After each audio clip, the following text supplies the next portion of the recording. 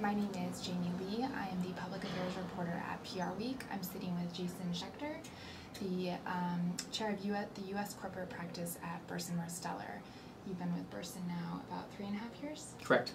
And you were also recently promoted to Chair of the Practice. Exactly.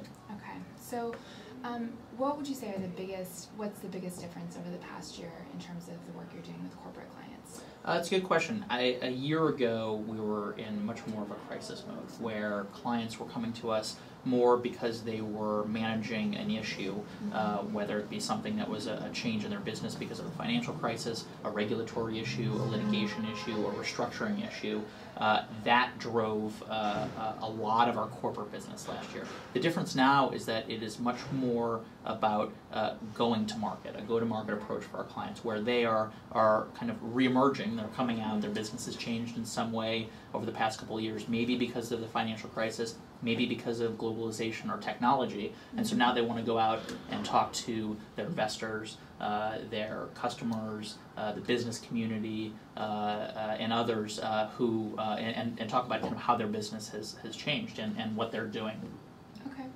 Now, along with that and all the policy changes that are occurring in Washington, how has the focus on Washington changed the way that you're either working with your corporate clients or even working with public affairs and policy clients? Fundamentally changed. I wouldn't say that the wall between government relations and corporate communications has completely come down, but I would definitely say that it's become a lot thinner, and there's a lot more crossover between what happens in New York and what happens in Washington. And I think the reasons are obvious. Look at all of the industries that have gone through real change from a legislative and regulatory process. Healthcare, energy, financial services.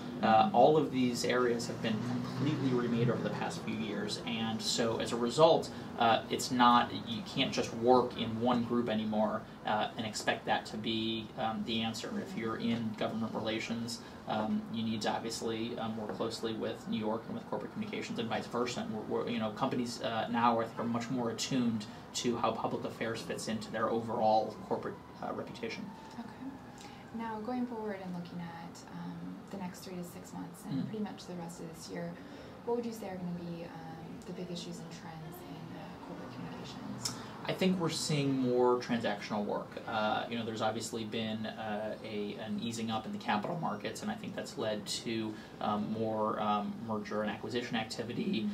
Companies, I think, are looking at maybe doing more IPOs, more fundraising, and so I think that's part of what I expect to pick up a little bit. I also think that companies who are ready to kind of recommit resources to public relations are doing that now and are looking at the next several months in terms of how do they get back out to their various stakeholder groups, and so I think we're seeing multiple industries now commit resources that frankly were probably held since 2007 or 2008.